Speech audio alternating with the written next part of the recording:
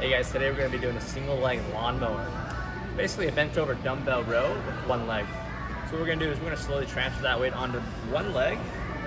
You want to keep your floating leg next to your balance leg. We don't want to kick it out front, to the side, or behind us.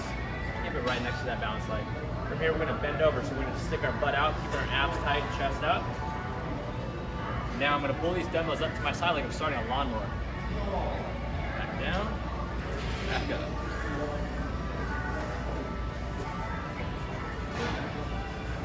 Back up, switch sides.